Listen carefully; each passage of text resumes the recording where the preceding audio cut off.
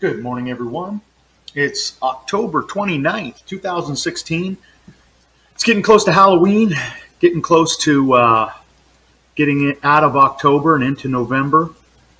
The elections are, 11 days away. I think the markets are trading sideways.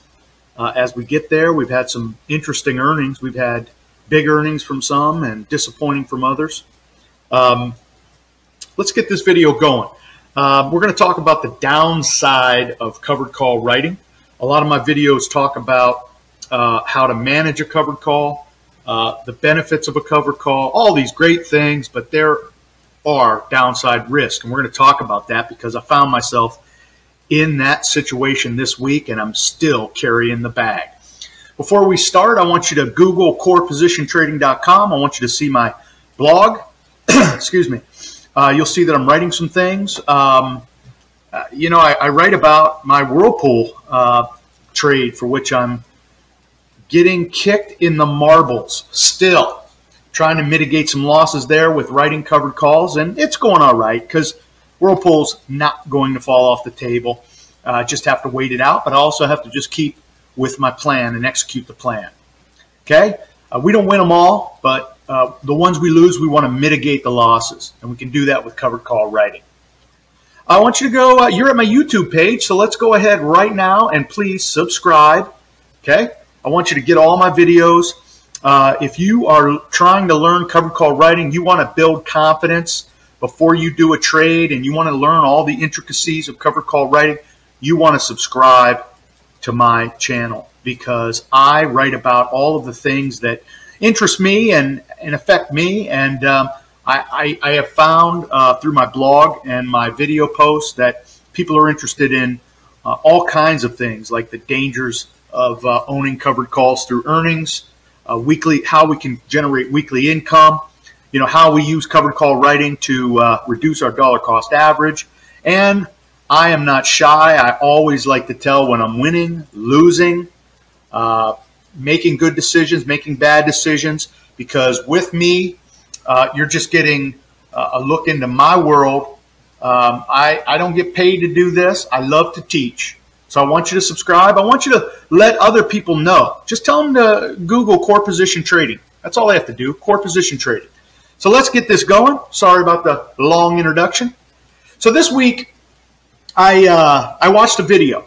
And this guy is great. His name is Chuck Hughes, and he talks about how, through writing weekly covered call options, he generated, cash on cash, 120% year over year. And I get that. I see how that can happen. You make a weekly covered call trade, you make 1-2%, you do that every week. Cash on cash, sure, you can generate double-digit returns that blow away the market, okay? This guy, if you believe what he says, I did, he's showing returns of $750,000 a year just writing covered call through his retirement. So he has a lot of shares, and he's muscling up, and he's using them, okay? One thing he talked about was using a highly risky stock to do this, an ETF. And I'll tell you, this begins sort of my swift kick in the marbles using his idea for a quick 200 share, 1 to 2 week covered call of my own because the premiums were nice and juicy. And boy, I'll tell you, I went against everything I talk about. And I've already been criticized from my buddies on this because I picked TNA, which TNA is a highly volatile 3X small cap Russell ETF that plays weeklies. And this weekly option candidate was paying $2 for just a 50-cent a 50-cent move in the stock over a week. And my eyes just got too big, just too big. I went for it. I said, you know what? I'm going to risk this. Just 200 shares. I'm going to go ahead and buy 200 shares. I'm going to try this, okay? Pick up the $2 premium. Try to get to the week. Just collect that premium. We buy the option back like we talk about. But boy, I did not do my due diligence. Like I said, my eyes got too big for what I was doing, and I put myself at risk. And now I'm trying to mitigate a trade. I'm trying to mitigate losses on a trade that I probably should have never been in.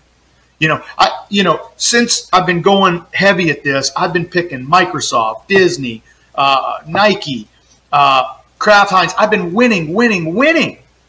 Okay? Every time I win, I love it. It's been the best trading strategy I've had since doing it. Just collecting those premiums, being the house. I love it. I talk about it all the time. I step out of my risk box and I go with TNA, and I'm listening to this guy, and he has a great story. I'm not here to criticize him. This is all on me. So I find myself here. So let's talk about the downsides of covered call writing. Now, I need to credit this to Alan Ellman, the blue collar investor. He don't pay me. I'm just saying that because I got to credit him. If you go to YouTube and type in blue collar investor, you'll see that Alan has been doing this for years, and he knows what he's doing. And to say that he's not a mentor to me, but definitely I watched his videos over my period of learning and drew a lot of knowledge from what he had to say. And the one thing that he talks about in his disadvantages of writing covered calls, he has 4 things, but the number one that we rarely talk about that's out there, it's the white elephant in the room, is if you buy a stock, write the covered call with no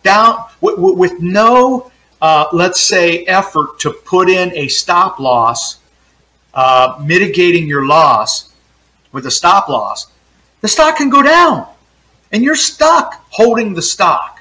Yeah, you got your covered call, you have your premium, but the stock is falling and you are losing real money. Okay.